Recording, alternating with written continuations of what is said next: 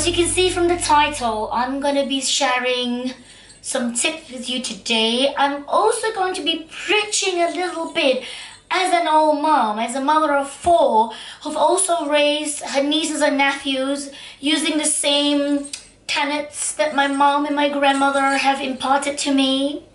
Now, as you guys know who follow me on Instagram, I've had a lot of mummies who ask me, you know, how do I get my kids to eat all the crazy things I cook in and then I share in my Insta stories. Yeah, so a lot of my cooking happens in my Insta stories if you have missed the news. So I could be cooking Italian one day, and the next night it could be Lebanese, and the day after it's Korean, and the night after that it could be French. So literally we cook everything in this household, and my kids eat all of this. So what is the secret to that? So let me tell you though, I come from a culture that eats everything. Literally. I mean, the kind of culture that has the smelliest fruit in the world as the king of fruits, which is called durian, and the culture where chicken legs, chicken feet is considered a delicacy. I don't really like them. I don't want to eat them because for me there's no point. There's no meat in there. If I was going to eat something, I want to have meat in it. I don't want it to have bones. But you do have them as broth, and that's quite nice. So I'm from Singapore, if you've missed the news too, where our national passion, our national sport is actually eating. So we gather our you know, celebrations for if there's anything, even a funeral, a baby's arrival, or somebody's coming out from the hospital, a divorce, a wedding. Everything is centered around food. So that's the first rule, really. You need to love food. You need to be able to enjoy the different food that you see in the supermarkets. Now, a lot of the times, a lot of parents ask me like, oh, how do you get your kids to eat everything? Or I want them to learn to eat, you know, this particular dish. And I'm going to tell you this. If you yourself don't eat those food, how can you expect your child to eat them, right? It's like saying, oh, you're telling your child, I want you to be very good readers, go read your books.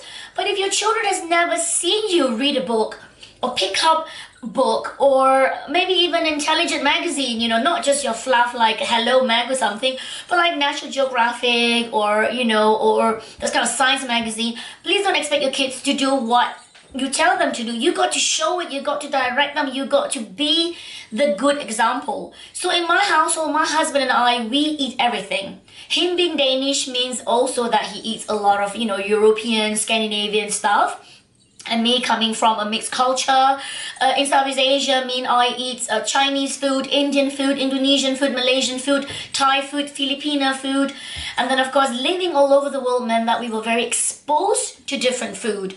So my first tip is, if you're a very young mother, okay, first of all, I know it might be too late for some of you, but listen anyway, when you're breastfeeding, eat everything.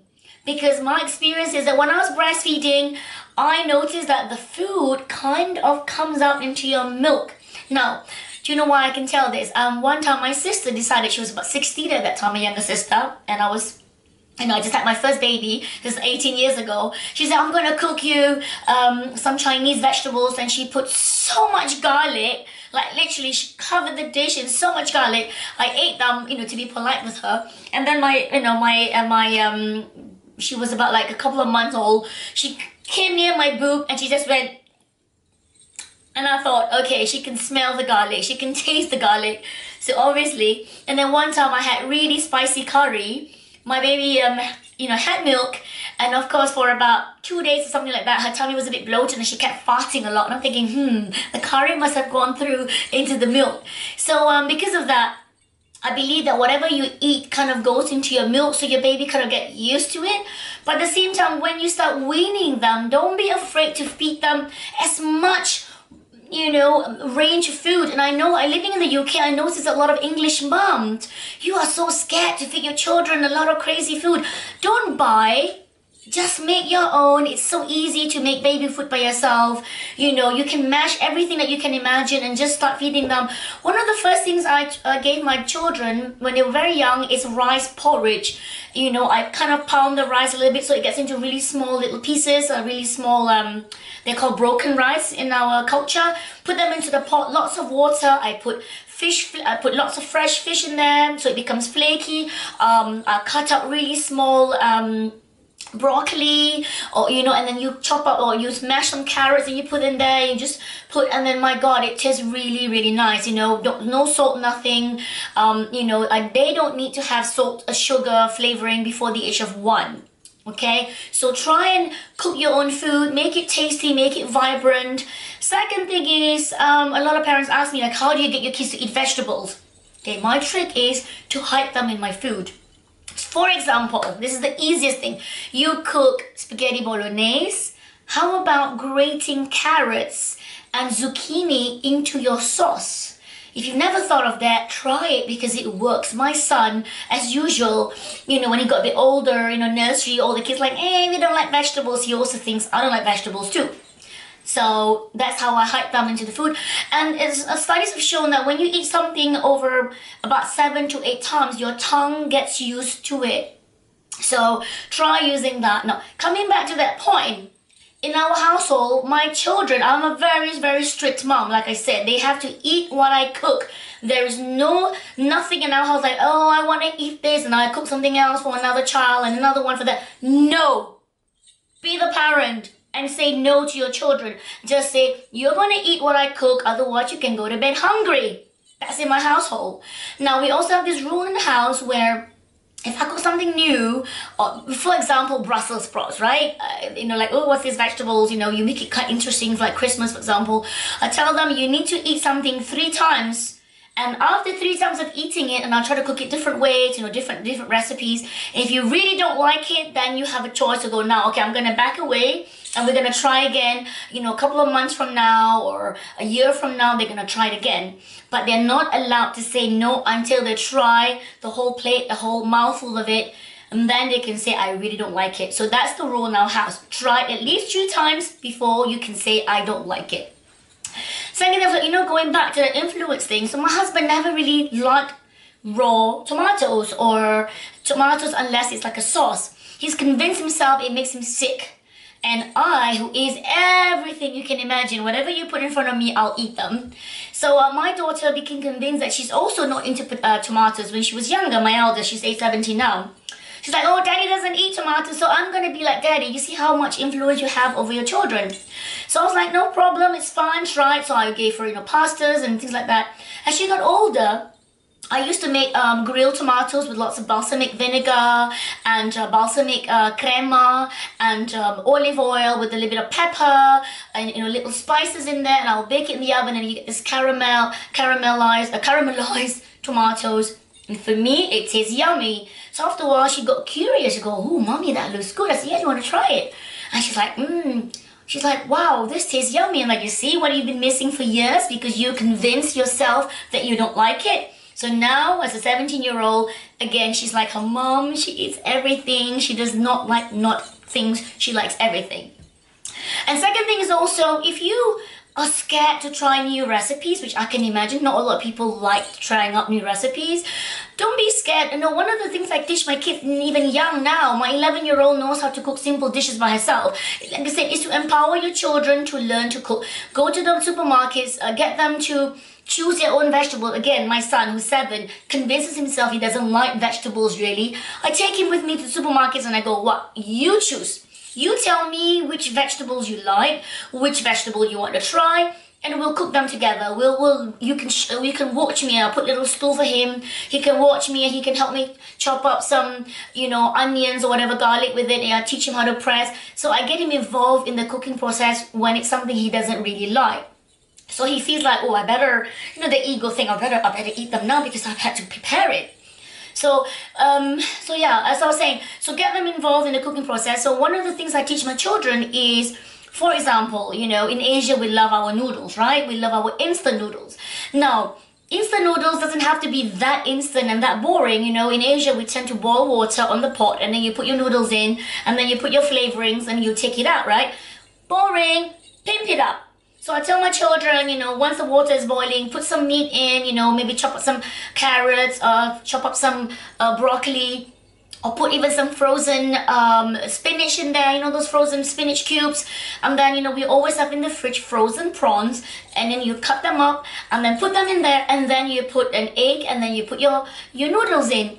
Voila, within 5 minutes, my 11-year-old can make herself a lunch, an extra lunch, if she's really, really hungry after school, without me having to worry that she's hungry and I can't be there to make her an extra lunch.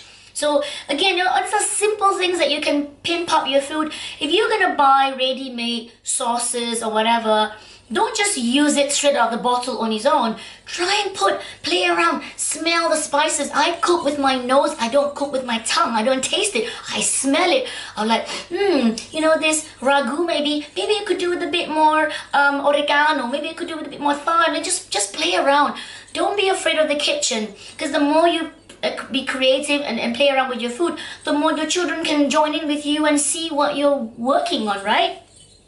And yeah, so I wanted to show you, for example, I buy this Korean like gyoza. It's a dumpling and it contains a lot of glass noodle inside. This is my children's snack when we are in between meals. And another thing is also, for example, you know, again, we have this woodland champignon mushroom, forest mushroom mix. So again, we don't just have your boring plain mushroom in the supermarkets. I'll go and find special, you know, European kind of like you know, a girole or a cep or whatever they call, all those different mushrooms, so you get all the different flavors in your mouth, in as a soup or as a stew, beef bourguignon, or all these different stuff, right? And also check this out, we have crab claw. Where I come from, there's a very special dish called chili crabs, and you can use a whole crab. And again, you start them young. Don't wait until they're 5, 6, 7, 8 years old before you try out all this crazy looking food, because by then it's a little bit harder for you to convince them it is still possible to make your kids try different food. Now, one tip I read somewhere recently that I want to share with you why it's so important. As a foreigner, I noticed that in England, for example, it is an island, right? The UK is an island, and yet there is a dearth of fish restaurant or good fish. Now, most of the world, we eat our fish with the bones, with the head, with the tail, and then you just scrape the flesh off. You just scrape the fillet off on your plate and you eat it like that. Even when I just came back from the Netherlands, I went to a restaurant and I got the whole fish, the whole tail, the whole body. I was saying to my friend, this is so refreshing. In England, I only get a whole fillet that's been battered and you don't see the fish, you don't see the real thing. Now, they were wondering, they did a study, I read in the newspaper, they did a study why there's a lot of hay fever cases in the UK compared to, let's say, in Scandinavia. Especially people living in the like hutlands, like in the farmland. And it's because in Scandinavia, even though they're living near the farm, they eat a lot of fish.